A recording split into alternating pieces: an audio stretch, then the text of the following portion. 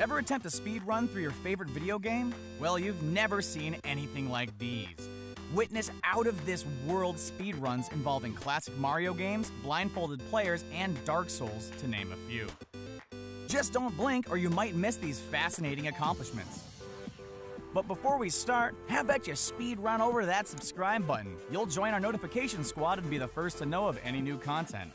Prepare yourself for 10 jaw-dropping speedruns that you need to see. GoldenEye. The James Bond video game adaptation for GoldenEye for the Nintendo 64 is mainly known for its excellent multiplayer action, but the game actually features a single-player campaign mode that follows the plot of the movie. One level with a lot of speedruns is entitled Streets. The level is set up as a maze and players must navigate their way around city elements to quickly escape. The limited graphics on the Nintendo 64 make this even more of a challenge. One of the fastest times you can get in the Streets level in GoldenEye is 1 minute and 12 seconds.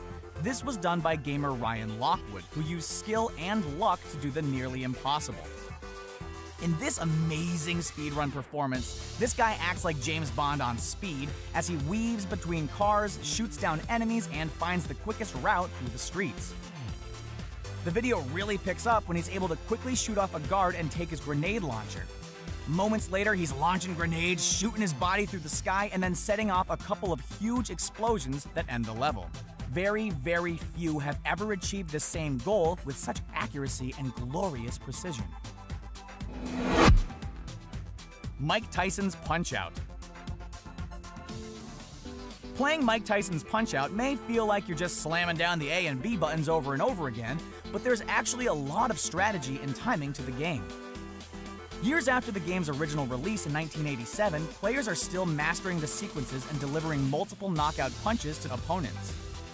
Going through a speedrun on Mike Tyson's Punch-Out became so easy for players that they decided to up the ante. A player by the name of Sinister decided to do a speedrun through the game blindfolded and in front of a group of other gamers.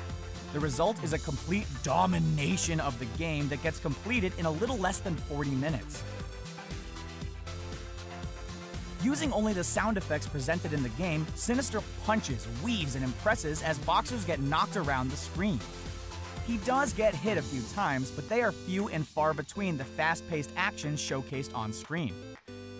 As the video goes on, it only gets better as he easily wins bouts. In other videos, Sinister stays blindfolded to go head-to-head against other players and challenge them in a race to beat Punch-Out. If the original Punch-Out isn't enough for you, then check out some of the speed races for its Super Nintendo sequel, Super Punch-Out!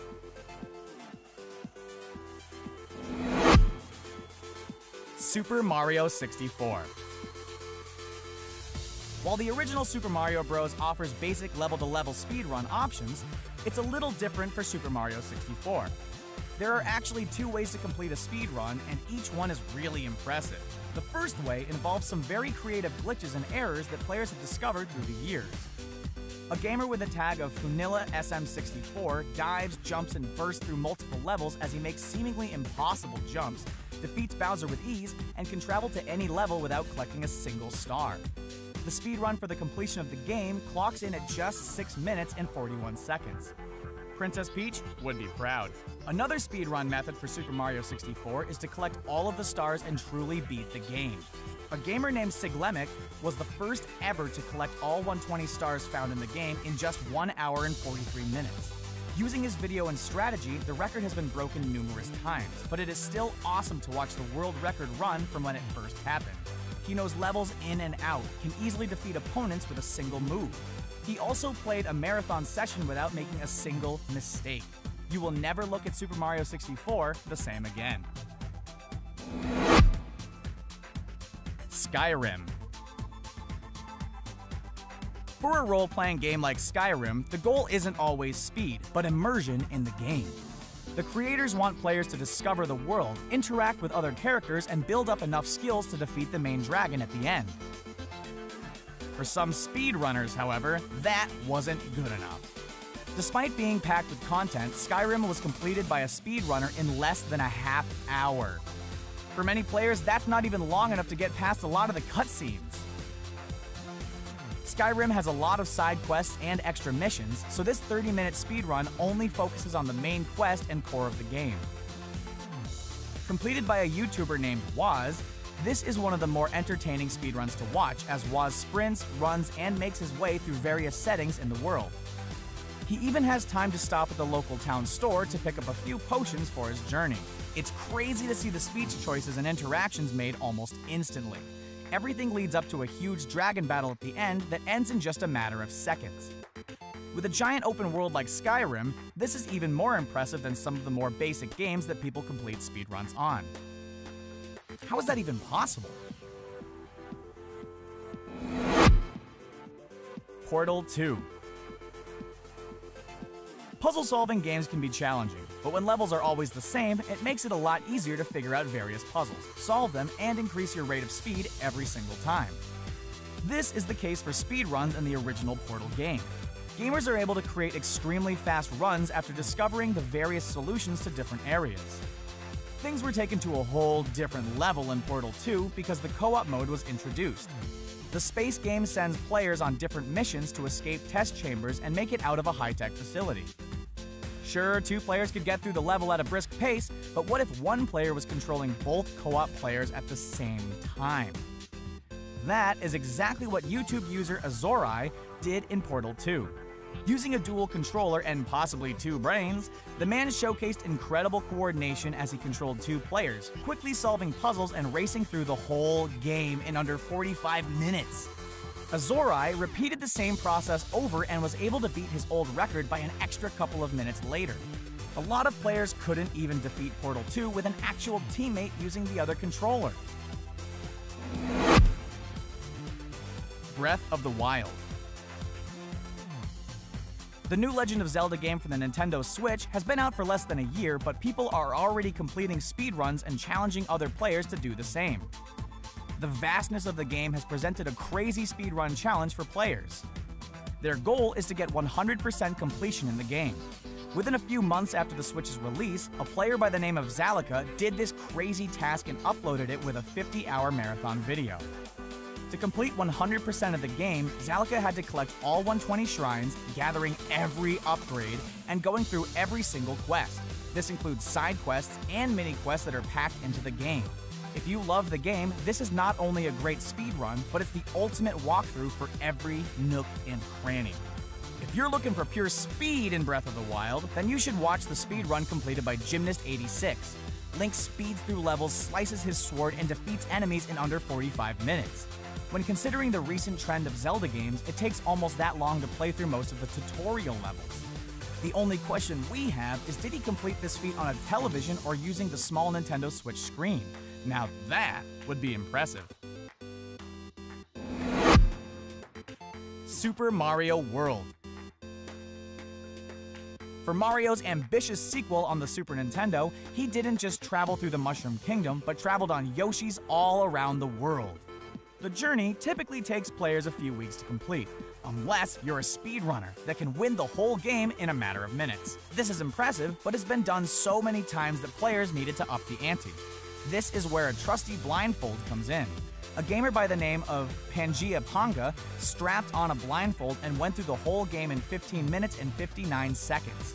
He used the original SNES controller to play the game and didn't rely on upgraded controllers or computer keyboards to speed up his playing time.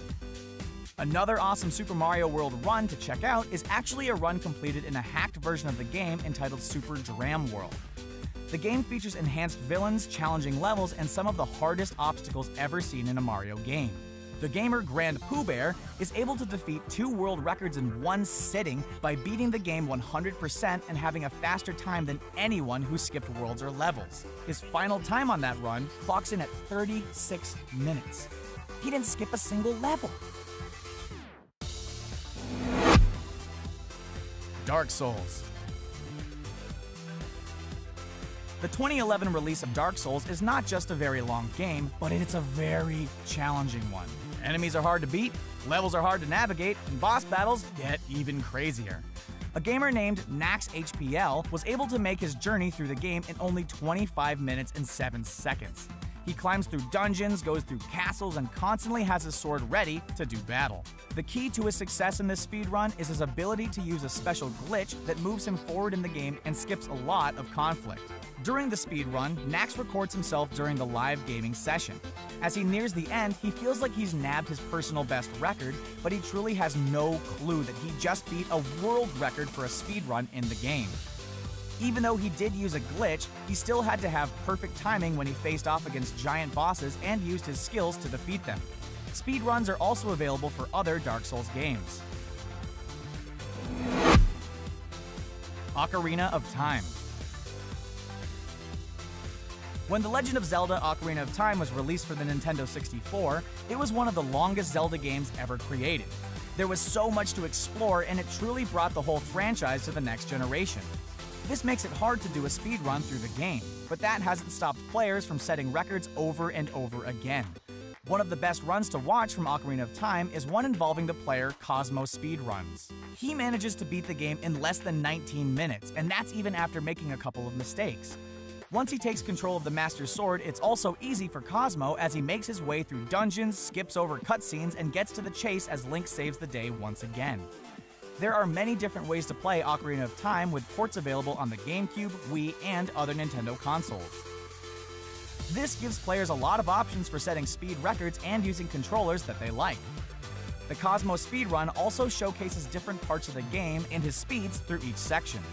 It's intense and fun to watch him reach different goals and get through some of the tougher obstacles in the game as he tries to set personal records. Super Mario Bros. Super Mario Bros. Is an example of the ultimate speedrunning game before people even knew what speedrunning is. It's easy to remember playing as a kid, racing through levels and finding out different secrets within the game. As online gaming expanded, so did the challenge of defeating the original Super Mario Bros. As quickly as possible. These races are held at video game conventions, tournaments, and through online streaming on a daily basis. While you can find dozens and dozens of Super Mario speedruns, one of the most impressive was completed by Darbian. He truly completed the perfect game of Super Mario. He has near misses with almost every bad guy, but times his jumps and runs perfectly to send Mario launching onto the flagpole. Just as Bowser falls into a pit of lava for the last time, Darbian clocked in his world record performance at 4 minutes and 56 seconds. As you watch him play, you can even see him take his eyes off the screen to glance at the clock and see the rate of his speed. It never gets old seeing the original Mario game get beat so easily. The same goes for a number of Mario hacks and new levels created using the game's mechanics and graphics. Wow, there you have it. What speedrun did you think was the most impressive? Are there any great ones we missed? Let us know in the comments section below. And don't forget to share this video and subscribe to The Gamer on YouTube so you can stay up to date with all of our awesome videos. Have a good one.